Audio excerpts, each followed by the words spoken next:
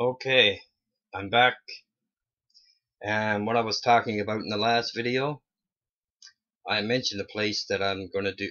Our group is gonna do this weekend.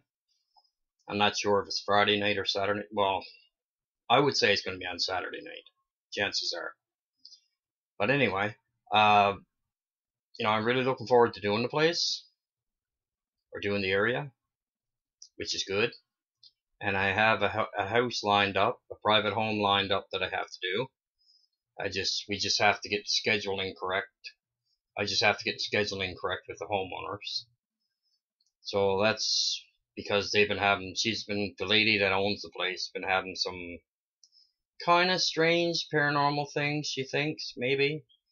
Like one of her lights keeps flicking off and on. And it's not electrical, because I already looked at it.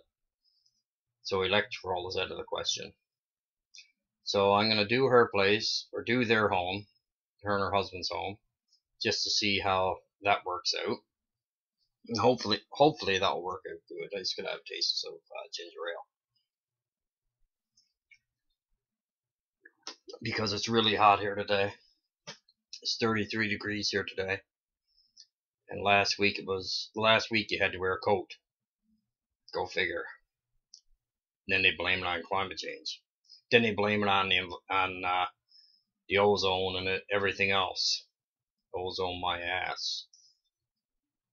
It's climate change and Earth. I think personally it's the Earth's doing its natural cleansing cycle. And I get, but anyway, back to ghost hunting. A guy asked me the other day, and this guy's he's older than I am, because I'm only young. This guy asked me about why do I do ghost hunting? And I told him, I said, why? I said, would you like me to start at the beginning? So I told him, about when I was 13 years old and the very strong and serious paranormal experience I had. And I told him when I really start getting into it really deep and really wanting to do it. Like not even really a want, it's like a need. I guess it's like a drug. I find it like a drug. I really do. I find it like a drug because I find that the more I do it, the more I want to do it, and the more I want to do it, it seems like a need almost. It's not a need. It's not a need. I know that, but it's to the point that it's almost a need. Like I really do love it. There's no better feeling in this world, and I don't care what drug you're on. You could be on crack, cocaine. You could be on You can be on coke. You could be shooting up pain pill. You can be shooting up pain pills. You could be shooting up smack.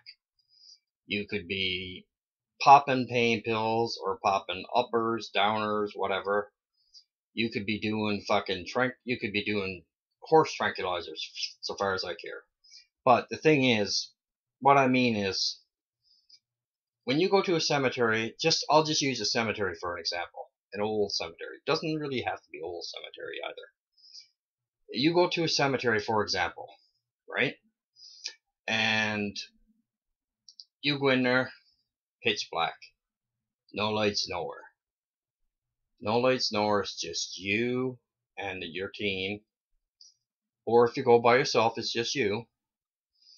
And you go into a cemetery and you find you go in, and I'm not gonna lie, it is creepy to a point. It does have its moments, right?